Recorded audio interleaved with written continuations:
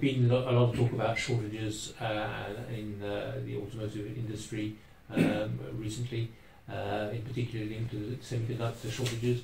And I don't know if it's well known, so I just wanted to share it, that in fact Toyota had in fact, going back to their experience in Fukushima, had in fact stored fairly large quantities of certain critical components, more than their competitors, and in fact had better buffers to deal with the problems with the supplies in the beginning of the pandemic than their competitors. Okay, but we'll probably come back to that sort of question. And in fact, I'll pop in the question that comes from Sandesh. Those buffer stocks of semiconductors, were they local in the factories or were they central? Where were they located, those buffer stocks of semiconductors? No, buffer stock of semiconductors are located where they are produced, mainly. Yeah, so they're at the suppliers' yes. Factories. So or cross-dock, within Toyota cross-dock. Or cross-dock. Okay. So,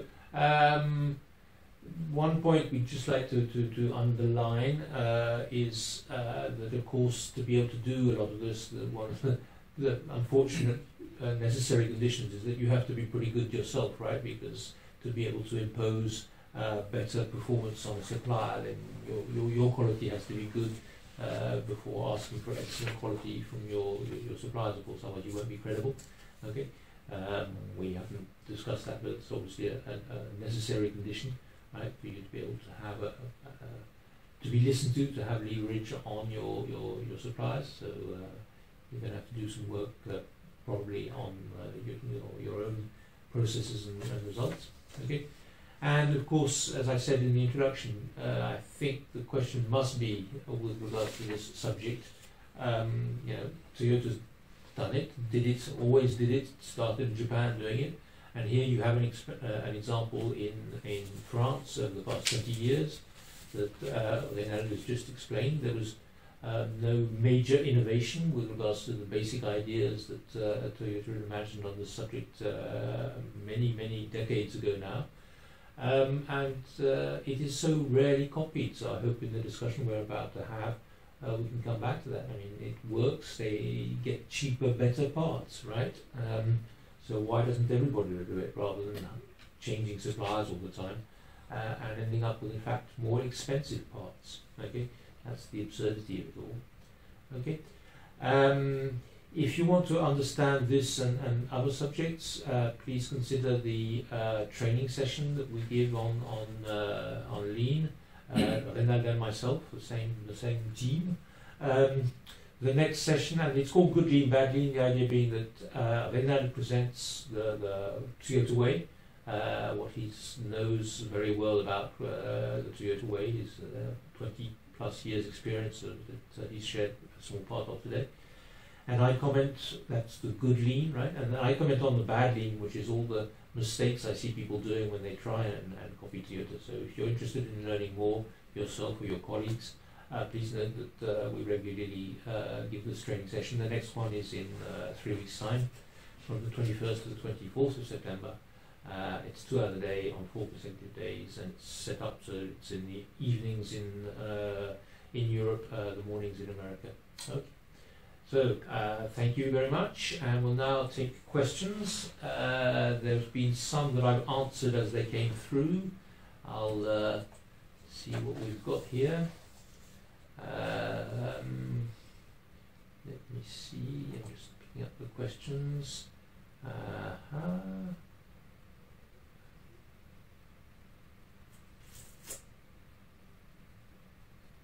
Well, yeah, let's start with one which I knew was going to come up. As you no doubt know, Toyota, 2 weeks ago, announced that worldwide they were reducing production by 40% because of semiconductor shortages. Well, would you like to comment on that? I can comment also. I think globally, we within Toyota, we have learned a lot from, I would say, one big crisis we had in 2011 with the tsunami, and we started to rethink our supply chain, and for some strategic component like semiconductors, we started to have some say cross-dock stock kind of a buffer to absorb some crisis, but we can't absorb such volume of say 10-20% of production, even more. That means at the end of the day, sometimes we have also to stop our production because it's difficult to say to overcome such a level of crisis. But I think if we have a look on there is a before summer shutdown, I think Toyota plants were suffering less than the other car manufacturers about the semiconductors crisis. Okay, now we had also to stop our activities, unfortunately. Okay, sorry, I'm just trying to catch up with the questions. They're pouring in. I've got 11 of them. When you were presenting, in fact, I think the sentence comes from me. Toyota suppliers have more to fear of operations than they have of purchasing department. Yeah. The word fear shocked some because do you think the word fear is the right one with regards to the view that they have of Toyota visits? But honestly, what does that mean? Means effectively because plant we are directly in charge of quality and delivery, and to secure we will be able to deliver I would say cars to final customer. Means one supplier has a repetitive crisis without any I would say sign given by Toyota supplier executive. They want to avoid, they want to even they don't pull the alarm to say, hey, Mr. Toyota, I need some support. At the end of the day, we say this supplier, we don't want to work anymore with. But this kind of decision is not I would say a short-term decision again, because we always are in the I would say in the approach to work to build partnership with supplier, but sometimes at the end of the day we have to admit some suppliers they don't do any effort, and okay, because we want to continue to develop our activity. We want also to continue to I would say to secure activities all other suppliers, because if we are developing our activities, means other supplier, good supplier, will also have opportunities to develop their activities, and that is also a part of partnership with our supplier. Means if a bad supplier wants to stay a bad supplier, okay, stay a bad supplier, but don't work anymore with Toyota, because we want to develop ourselves, but also other suppliers. That is our way, or maybe fear is a strong term, but sometimes if we have to, we have also to take some strong decision if needed. Okay. Again, I'm catching up with the numerous questions. Mm-hmm. One of them from Nodim is, what's the routine to train your suppliers on your Scrum and Scrum?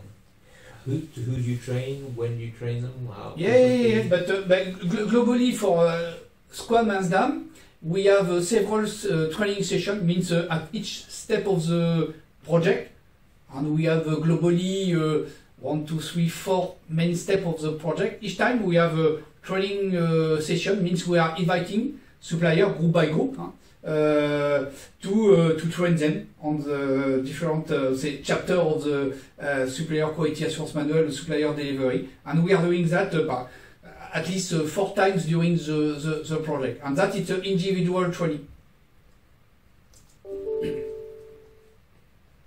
And that is I say official training session, and of course at each visit we are doing during the project phase at the supplier side, it's also opportunities to continue this training on the and notably to secure OBEA at the supplier side, it's I would say online with our expectation. Okay. When you talk about your quality specialists, are some of them dedicated to projects or not? No, means our specialists, they are of course starting by project, and after they are moving in mass production and back to project and so on. Because for us it's very important that our specialists have also a good understanding of mass production and are able to manage mass production also as they are managing project. And that is not only so easy, because sometimes, to be very honest with you, some specialists are more interesting to do only project and not mass production activities, but for us that it's a kind of mandatory. Can I just add to that some things that I learned from several discussions with Reynald? I've asked a lot of questions to him about the first 1, 2, 3 years of their journey, because that's where I'm assuming most of you are. You know, it's where do I start? I've got, you know, the quality's not good and so forth. And so I asked him what, you know, when they started right in the beginning, they weren't even producing cars yet. They said, you know, okay, we're Toyota. Would you like to be a supplier? What sort of things did they look for when they did their first audits right back in the early days? Okay, and so they looked at the quality, the scrap, and so forth. And they looked at how good the potential supplier was at developing new products. And I thought, this is strange.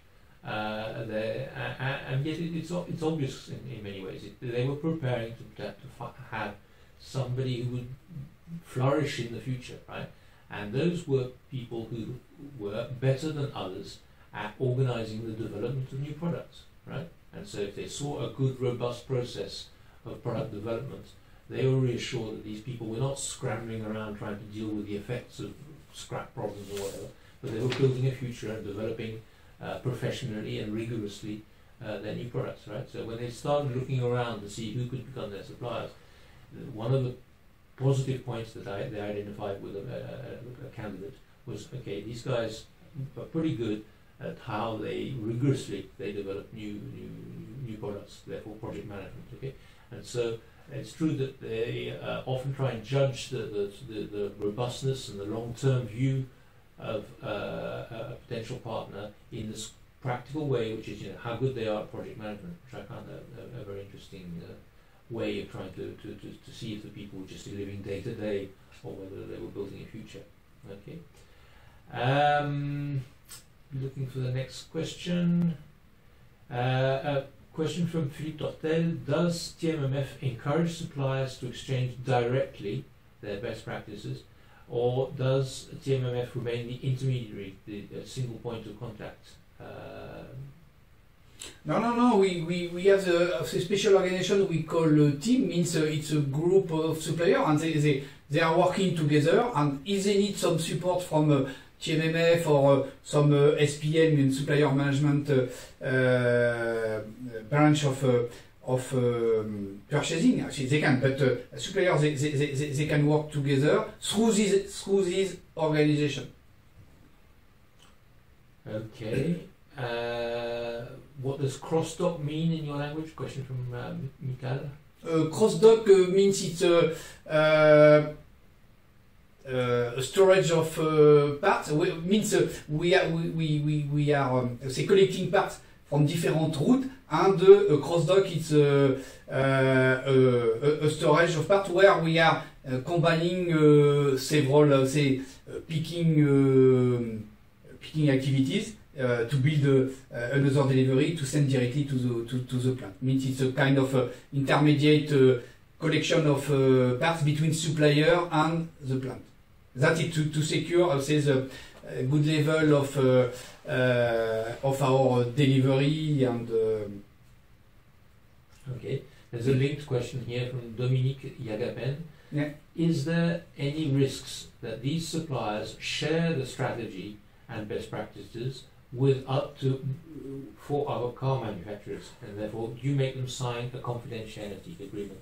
No, because I I think obviously other car manufacturers can see, for example, how Supplier applies the Toyota production system. But now I think there is thousands of books about Toyota production system, and honestly, there is very few other car manufacturers who apply this Toyota production system within the organization. That means, honestly, for Toyota, there is no risk for this point. We have no fear for that. Yeah, sorry if we are both laughing on hearing this. There is no longer any kind of trade secret about what Toyota does, and Toyota doesn't need it because nobody seems to be listening. So the course that I just mentioned will for 8 hours, Reynald will explain exactly what Toyota does. There's no secret to it. It just so happens nobody seems to be listening, so it doesn't really matter. The other car manufacturers are playing other games, so up to you to decide who's got it right. Another question from Dominique. As Denso, Toyota Boshoku are internal suppliers of Toyota. Are they treated with the same level in the same way as other suppliers? Exactly. And at the beginning of TMMF, TL UK, what was a plant in UK, was a supplier for Circle G parts, means stamping parts. And we have exactly the same approach with TM UK or Denso and so on. There is no difference between I would say any supplier. It's within Toyota family or out of the Toyota family. Okay. Even, and sometimes very honestly, not so easy, even with the Japanese supplier, means parts coming directly from Japan, same condition. Okay. The normal 1 hour has elapsed. Okay, I am going to, because there's several good questions still out there. We're going to continue answering the different questions that are here. Okay, but for those who only created a 1 hour slot in their schedule, thank you very much for your participation, and hope to see you again somewhere, someplace. Thank you.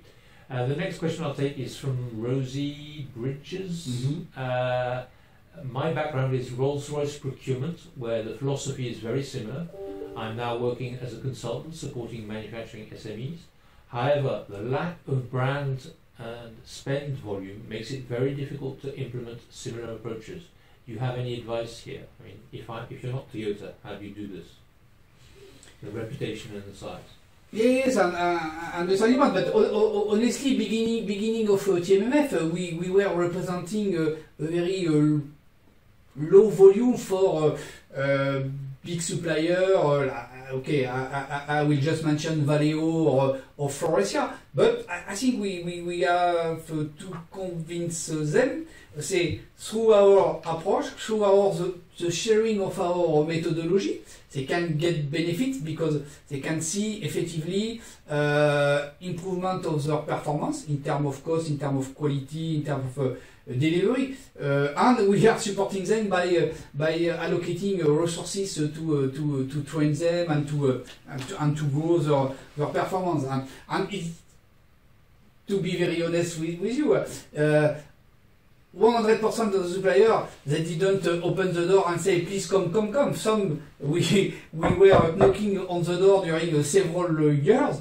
I have one in my mind, I will not mention the name, but I think more than, I would say, be honestly, 7 years before we can achieve some, good partnership and continuous improvement activities with this supplier. And it's not an easy road, for sure, but if you are convinced by yourself and after, okay, it's a day after day to repeat and to repeat, as we are doing internally. We have mostly regularly to do the same thing several times, and that it's ongoing activities.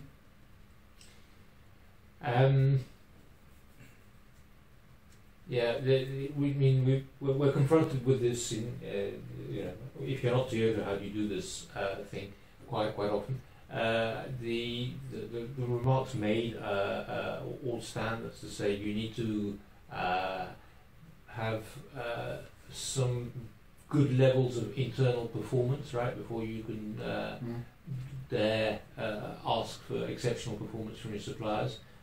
So you have to be careful that you're legitimate when you go and see these people saying, I want this sort of thing.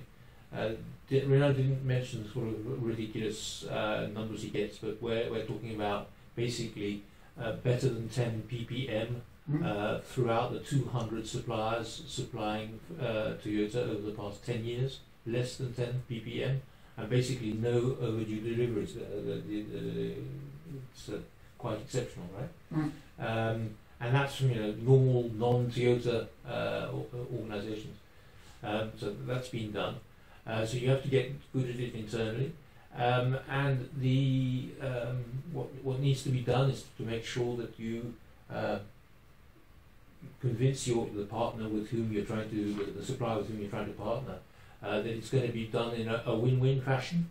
That's to say that, and this skips back to a question by Steve Holcomb, how do you make sure that this thing you're doing is also something that creates flourishing, profitable suppliers, right? And that's a specific question from Steve. I don't know how you want to, if you want to address it.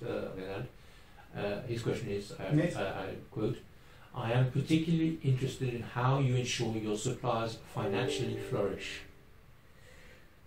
But firstly, as already mentioned, we are not putting pressure on the supplier to achieve cost reduction by just requesting cost reduction. What we want to assure effectively, and that it's a role of purchasing, and they are able by themselves to do some continuous improvement activities, which will allow them to, of course, to propose some cost reduction. But again, that it's an open discussion, and we are supporting them by dispatching some specialists where they want to improve any activities. Okay, we have certain level of expertise we can dispatch and we can support them. Okay. Another question from Jose Siman is, what about line production stops or stoppages created by a late delivery? Maybe you could, I know what the answer is, but maybe you could say to what extent this problem disappeared, as to say how you then develop direct delivery? Yes, because at the beginning we were working with our supplier, but some supplier, we had some, I would say, question about their performance in terms of delivery. That means we had, for some suppliers, some what we call a PC store, means internal buffer to be able to absorb some poor performance in terms of delivery or other quality. But after several years and achieving, high level, good level in terms of ppm and DPM, we were able to delete this PC store and to start with this supplier direct delivery on the line side, assembly line side. Okay, I repeat because this just doesn't sound crazy. In France, right now, and for the past, when did you stop the PC store? 5 years ago? No, it was in 2012. Okay, in 2012, they got rid of most of their suppliers that go directly into the car. They got rid of any kind of buffer or store between the supplier and the production line, right? The products would just went straight to the production line, no buffer of any sort anywhere, okay? And they don't get any late deliveries anymore either, right? So there's no longer any buffer and nobody delivers late anymore. That's in France right now since 2012 with the suppliers that you know. I mean, and I'm surprised that the question hasn't come up. Obviously, for that kind of strange performance to occur, that means that many suppliers are treating Toyota better than their other clients, right? Because that kind of exceptional quality and reliability and delivery dates is absolutely unique, but that's what they're doing at the moment. I repeat, this factory in the north of France gets direct deliveries of its 200 suppliers and it goes straight to the assembly line. There's not even a 1 hour buffer. It's just, sometimes it's a question of a few cars, right, a few minutes. Yeah, between the P lane and the assembly line, yes. Absolutely. 30 minutes. Right. Okay. So that was that question. I'm just checking. Yeah, I don't know if here's a new message. Great. Okay, bye bye and thank you and congratulations. Okay, let me just see. There's a question from Steve. Hello, Steve Holcomb. About I will find it and read it. Steve Holcomb. The Toyota approach sounds similar to project alliancing or IPD, integrated project delivery, as described by Ian Heptingstall, critical chain consultant and instructor that I know. And so forth. Unfortunately, Steve, I know that Ian was planning to. He was registered. He was planning to participate, but unless I'm mistaken, he didn't turn up, which is a pity because we could have had an interesting discussion on that. I understand your question, Steve. I hope we'll get the opportunity to discuss it with you and with Ian, because I understand what you mean. It's how you build a win-win relationship in a network of actors, and this is very much the Toyota variant as far as I'm concerned. And the idea of project alliancing, by the way, today we focused mostly on production. But what was fascinating when you get to know what they've done is you understand that there's very much project alliancing with regards to developing a new product. Okay, the development of a new version of a car. They just launched the Yaris, the 4th version of Yaris. Right, it's very much a collective win-win effort of themselves and all their suppliers. And for 5 years they've been working hard collectively with their suppliers at making the new car. Obviously reliable and so forth, and cheap and so forth. So they're in their own way. They're already doing some project alliancing the Toyota way. Okay, clearly. And I think that's it from everybody. So thank you very much, and thank you for your thank yous.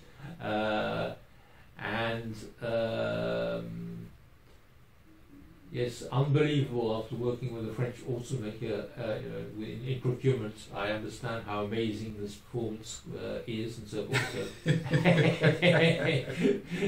I mean, that is very, very modest, but a lot of what they do is just, it sounds unbelievable, right? I repeat, that basically they don't have any quality problems anymore, nothing's delivered late, and it's all cheap.